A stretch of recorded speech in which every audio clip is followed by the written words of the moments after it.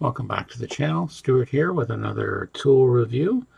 This is one I picked up at the recent London Southwestern Ontario Scale Model Expo from FlexiFile. They are now carrying some of the products from Green Stuff World. And this is one I've seen online and a lot of people talking about before.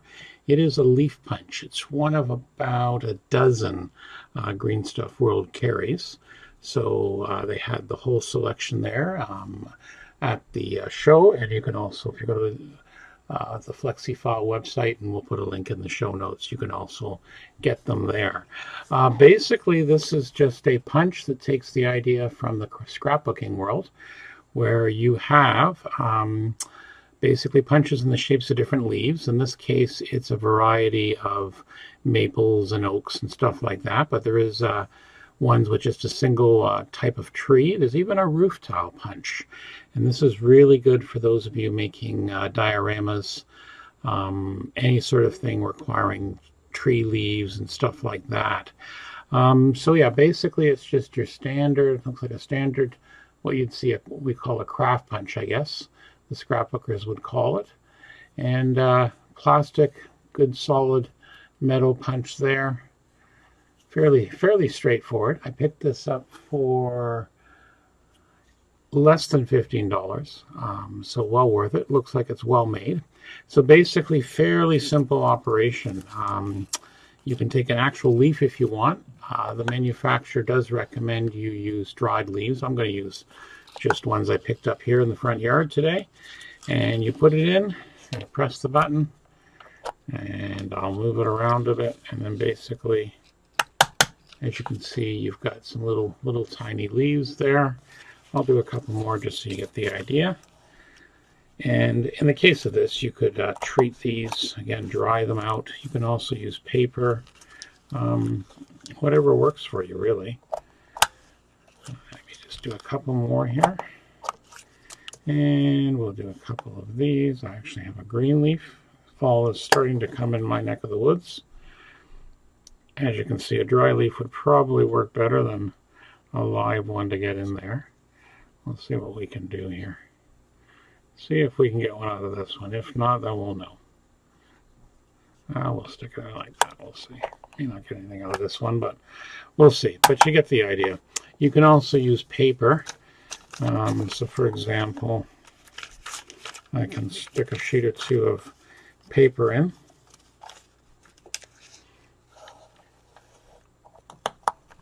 And again, a little bit more pressed depending on the material. Not too badly for most things. I wouldn't want to put thick cardstock or something through.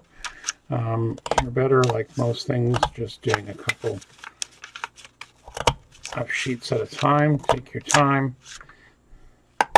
There we go. So, then what I'm going to do is I'm going to zoom the camera in, and we'll adjust the focus and all that so you can see what these look like. And we'll just play with the focus a bit.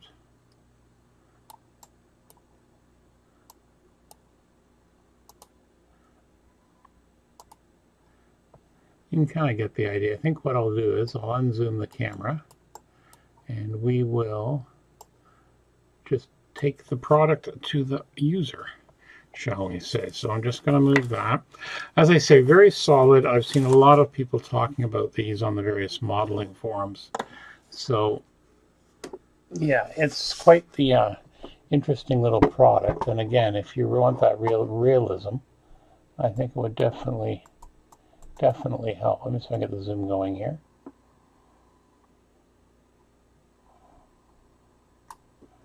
You get the idea. There you go. Kind of tough to see, but you get the idea. Again, we're talking very small. There we go. So again, you could basically add these to your diorama, treat them, etc. Make as much as you want, depending on what you're looking for.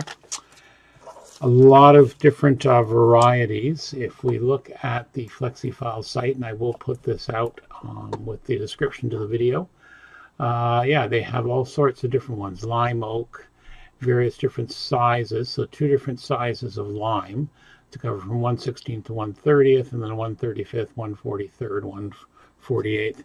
This is the gray color. It's product 1300, and it's a 4-leaf punch, which covers 1/35 to 1/48.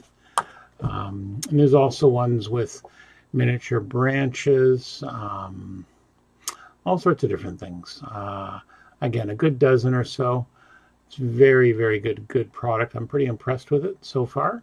I would definitely get some more of these down the road. So, yeah. So that's it today for the tool review. Hope you found it interesting. As normal, don't forget to subscribe. Let me fix the focus here so you don't have to see me get the final product in focus, at least would help. So as I said, this is the leaf punch from Green Stuff World. Give it a whirl. Let me know what you think if you already have one in the comments. There we go. So yeah, great basic punch. Green Stuff World looks pretty good. I'm pretty impressed with it. That is a very short and, shall we say, choppy tool review because I haven't done one for a while and I felt I owed you all one. And that's it for now. Thank you. And